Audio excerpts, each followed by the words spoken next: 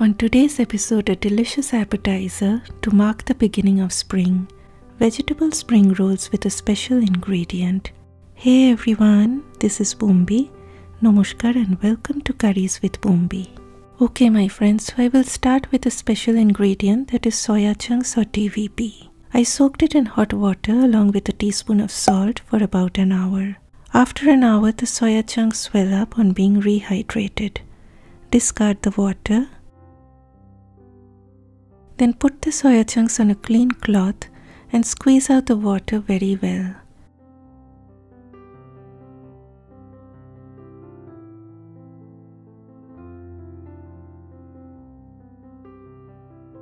Using a knife, mince the soya chunks. You can even use a food processor, but make sure that the soya chunks do not turn into a paste. They should still have a little bit of character to them. The chewy texture of the soya chunks is a great combination with the vegetables. You can leave it out, but please do give it a try at least once. I'm sure you will thank me later.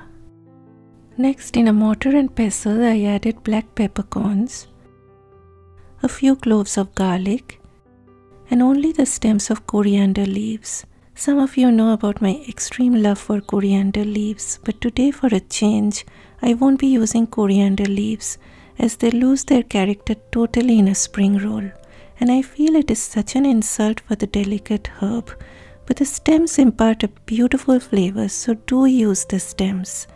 Okay, so we need a texture like this. Pan on medium-high heat. Add very little oil as you do not want your filling to turn oily. Then in goes the ground garlic, black pepper and coriander stems. Stir for a few minutes. Once they turn fragrant, add shredded cabbage. Increase the heat to high so that the vegetables get fried and not steamed. Then the gorgeous orange carrots dive in, followed by green beans. Add the chopped soya chunks and red bell pepper. Bell pepper is optional. This bell pepper has reached its end, so I am adding it before it goes bad. Remember guys, you need to stir the vegetables on high heat to get rid of all that moisture. The last thing you want is some soggy and watery vegetables. Then comes the seasonings. Soy sauce, chili sauce for that heat. I also like adding a little bit of sesame oil for that added flavor, but it is totally optional. A sprinkle of sugar to balance the flavor, and a sprinkle of salt. Stir till the vegetables just start becoming tender, but they should still have a little bit of crunch on them. See, all the vegetables are still holding on to their beautiful shape and color. This is exactly what we are looking for.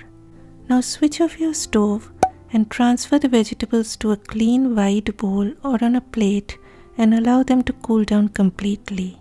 It is very important for them to cool down, or else the spring rolls will burst open while frying, or they may turn soggy. Okay, so now we will make a glue. Yes, you heard it right my friends, you do need to make a glue. In a bowl, add flour and then water.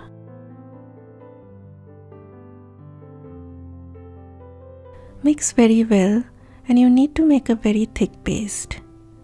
And your glue is ready. Okay, so my spring roll station is all set up. I am using store-bought spring roll wrappers that you will get in the frozen section at your grocery store. Thaw them out following the package directions and then keep them covered with a damp cloth to prevent them from turning dry. Place a sheet on your work surface with one of the pointed ends facing you. Resist your temptation from adding too much of filling, as the spring rolls may burst open while frying. I add about 2 tablespoons heaped of the filling.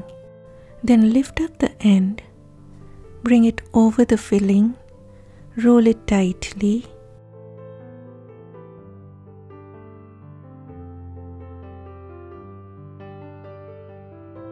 bring these 2 ends in the center,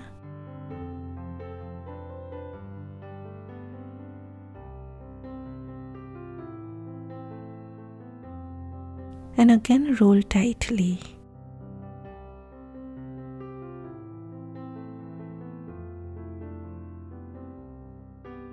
Apply the glue.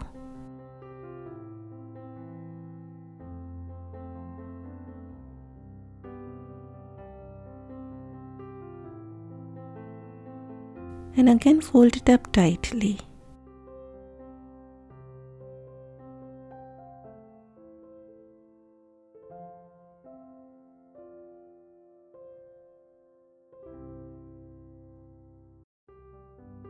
Now let's see a few more.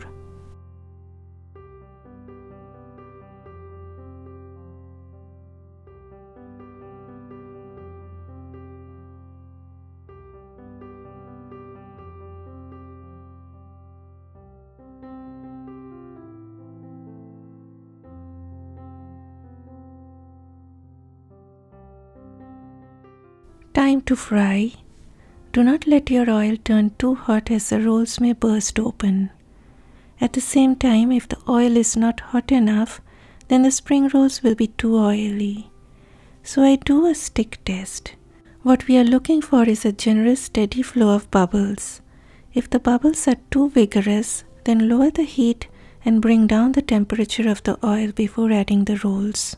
Fry a few rolls at a time and do not overcrowd the pan. Overcrowding will bring down the temperature of the oil and you will end up getting very oily spring rolls which nobody wants. Fry them on medium heat for 3 to 4 minutes or until they get an even golden browning all around.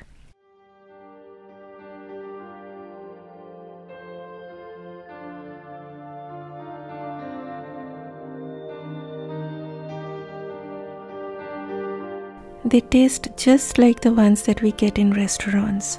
I would say even better. I know it's hard, but please wait for 10 minutes, my friends, before digging in, as the center is too hot. Serve this with a sweet chili sauce or any sauce that you like. I'm not a fan of sauce, so I have them as is. The exterior is crispy and chewy, and I'm telling you, those soya chunks add so much character to the filling. Please try this recipe and send me your feedback. And please smash that like button if you enjoyed watching this video. Bye bye.